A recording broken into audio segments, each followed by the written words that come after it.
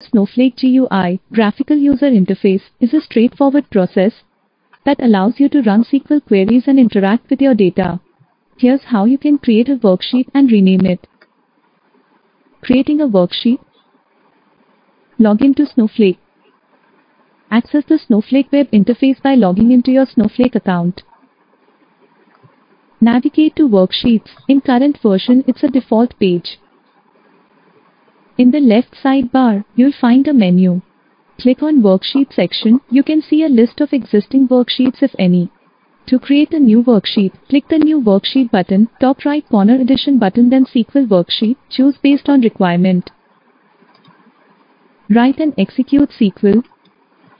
In the newly opened worksheet, you'll find an SQL editor where you can write your SQL queries.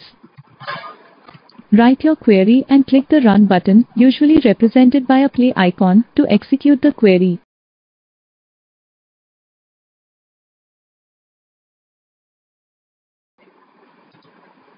Renaming a worksheet. You'll see tabs representing each open worksheet. The default name for a new worksheet is often created date, time, or similar. To rename the worksheet, click on More option on the right corner of the tab. From the context menu, select the option to rename the worksheet. This will allow you to edit the existing name.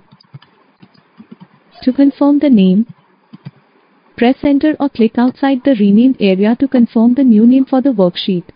The tab should now display the new name you entered. Select the database and schema. Choose the database and schema you want to work with from the list of available databases and schemas. Note: keep in mind that specific features and layout might vary slightly depending on updates and the version of the Snowflake user interface you are using. The steps provided should be generally applicable to most versions of Snowflake's web interface. Remember that worksheets are useful for running queries and interacting with your data, but they are typically not meant for long-term storage of queries or results. For more organized storage and sharing of SQL scripts and results, please follow my videos. Please subscribe the channel for more videos.